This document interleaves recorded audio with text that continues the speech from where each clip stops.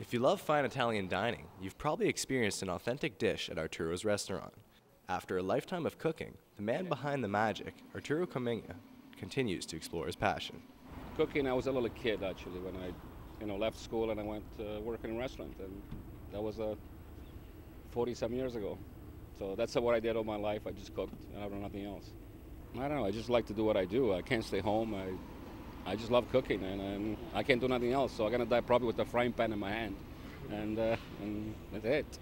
Well, that's the reward you got at the end. After you sweat all day to get this food ready, and people say, "Art, that was good." That makes me feel good. Even if sometimes they don't pay me, it's okay. If they like the food, it's great.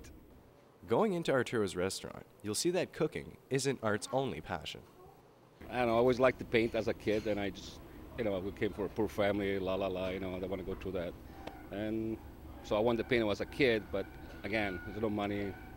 And one day I just decided to start, okay, let me see what I can do with this. And the first one was pretty messy, but I'm stubborn, so I got, kept doing it till I think they're okay for my taste anyway. And then, it's so individual painting, it's not a joke. So, I like them.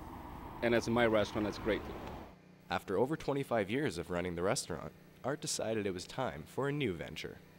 I don't know, it was time for me to step out, having two older kids, they want it, they want it, they're good at it, they want to work at it, and I say, you know what, and go ahead, you guys took over, I'll do something else, and of course, what else can I do? It's cooking, and I came up with this mobile kitchen trailer, and it's a gourmet, I'll do catering with that, weddings or whatever, anything, confirmation, whatever it takes, I'll go there. It's a mobile, it's self-sustained, so I can come anywhere. So you just got to call me, and I'll make sure you can have a good food. No junks.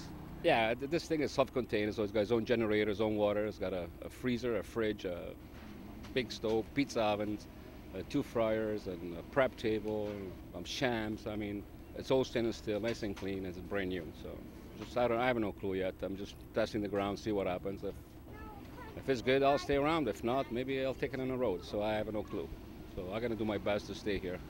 I wanna cook. I wanna, employ people. Have at least 15 people working with it, and go all over the place and let people experience my food, Arturo's food, and which everything is done from scratch and it's fresh. It's no jokes and no preservative and no nothing. Just good food, And I try to keep the price as low as I can.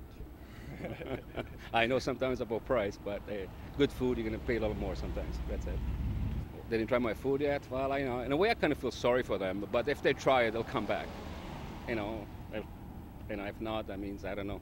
I can do nothing about that. So I just do my best and what I know how to do, and I'll do the best every single dish.